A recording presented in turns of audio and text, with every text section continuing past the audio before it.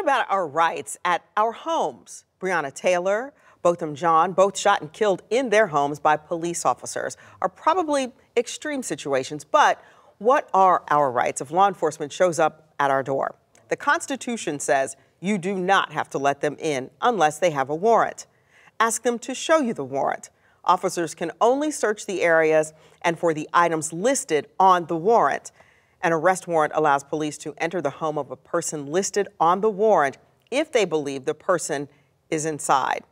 Even if officers have a warrant, you may remain silent. If you choose to speak, step outside and close the door. You know, we have to know what our rights are, but we also have to be realistic. Because if we're talking about changing police behavior, you know, in the moment, you know, one person, perhaps, it may work, but we all need to know what we should and should not be allowing police to do, what police can and cannot do. So there has to be that sort of ground up pressure.